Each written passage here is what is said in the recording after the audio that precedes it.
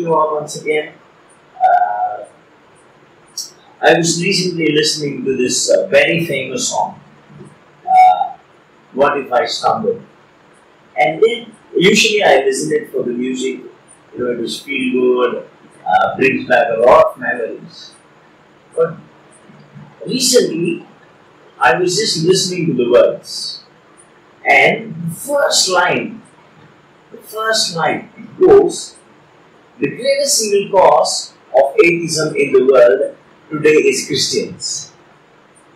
The greatest single cause of atheism in the world today is Christians.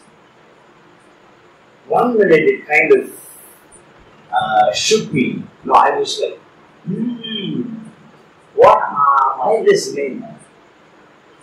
Today, as Christians, we speak a lot of things. We learn a lot of things. I know most of us can recite many of the songs. We can sing a lot of songs. We can tell Bible verses. We can give a message on anything. But how do we live our life?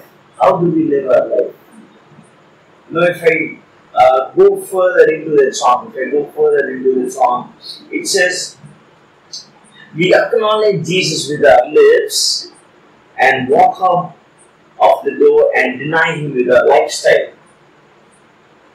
I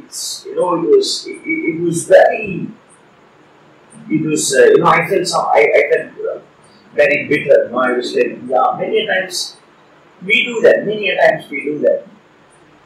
We tell a lot of things with our mouth, but our lifestyle speaks different. There's an English saying, action speaks louder than words. Many times we actually practice what is not Christianity. We practice something what belongs to the world.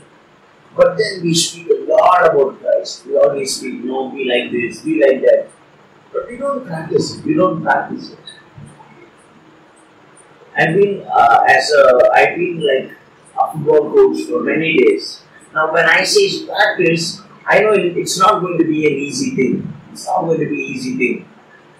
Because I know, for me to get up, for a player to get his shot right, it's not like a one-time thing. I need to practice it daily.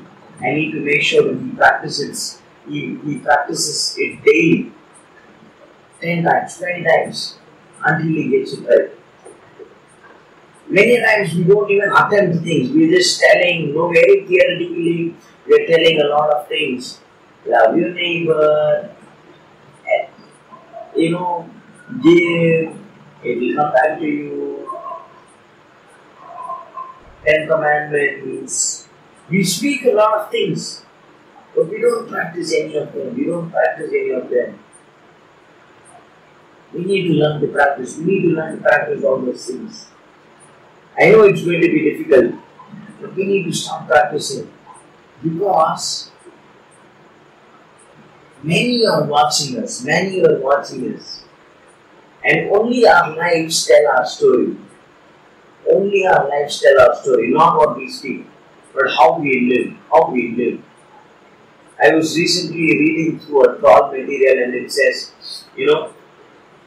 a Christian is trying to convince his classmates, that why Christianity is good. And then the other point takes, look at the memes. Okay, look at your own people criticizing each other. Go into YouTube, you will see how much you are mocking each other. When you itself can't accept your own religion, and you itself make fun of each other, why should we follow? It's high time we start practicing Christianity. It's easy to speak, but to follow Christianity is very difficult. To follow Christ is difficult.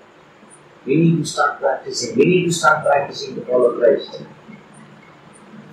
Philippians 4:9 it says, whatever you have learned or received or heard from me or seen in me, put it into practice.